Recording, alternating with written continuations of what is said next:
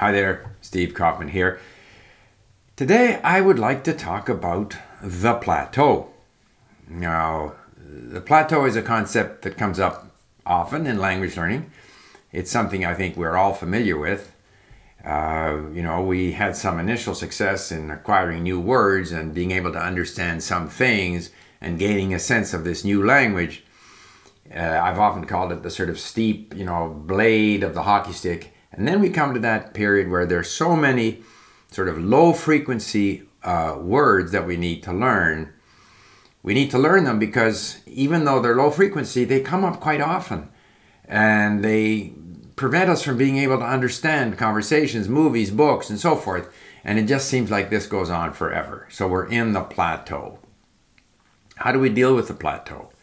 Well, it's easy to say, just keep going.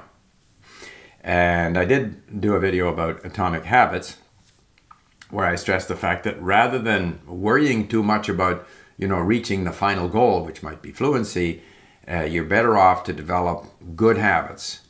Good habits that you regularly, daily listen, read, speak, all these things that are going to gradually improve your language. Another habit to try to develop is that sense that whatever I'm doing, even if I don't think I'm progressing, actually it is helping me improve. The brain is being exposed to the language. The brain is becoming familiar with the language. However slowly, I am acquiring more words. So I think the image of the plateau should be, scrapped, because the plateau suggests that we're not going anywhere. We're just flat, okay? I like the image of treading water. Because treading water means you're sort of in the water, you're moving your feet, you're moving your hands, you're basically staying still. You're not swimming, you're not progressing, but you're in the water. And so when we're treading water in language learning, we are still immersed in the language. We are still using our muscles. We may even be in a lake or in the ocean and we can look around and we can enjoy the scenery.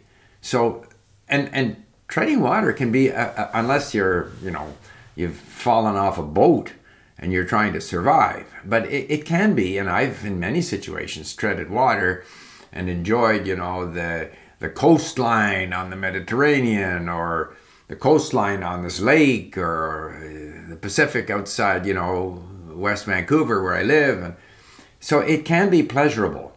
And so if we are treading water, we are exercising our brain, our muscles, our brain. We are immersed in the language. And we need to say to ourselves, this is where I want to be.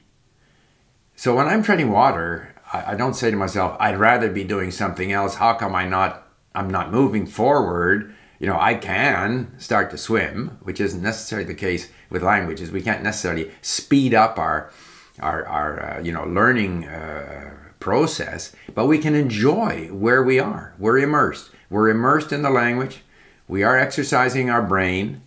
We're enjoying the scenery. We're enjoying what we're listening to. And remember, as again in Atomic Habits, we can be doing a lot of these little things and incrementally, one very small step at a time, we are improving. We don't notice it until suddenly we do notice it. And one thing that we do notice when we're treading water is that we're not sinking. And obviously we want to be treading water somewhere where we couldn't be standing. So it has to be deep enough. It has to be deep enough. So we're actually suspended in the water through our actions. There's something positive there that we're doing. And so if we can take, when we feel we're not progressing in the language, we are immersed in the language. We are exercising our brains. We are acquiring the language. We can enjoy it. And so I think the gist of what I'm saying here is try to take a more positive attitude towards that long period where you are immersed in the language and you're listening to things or you're watching things and you're not understanding as much as you would like and you keep forgetting words and you'd like to be able to speak better, but you're still immersed. You're still in the water. You're in the lake. You're in the ocean. You're doing it. And so try to be more positive. I think a lot of people kind of feel frustrated at their lack of progress.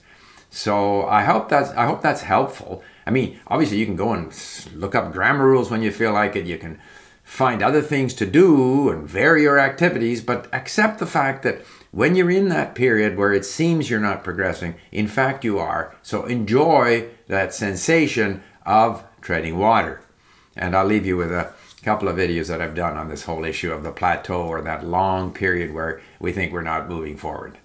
Thank you for listening. Bye for now.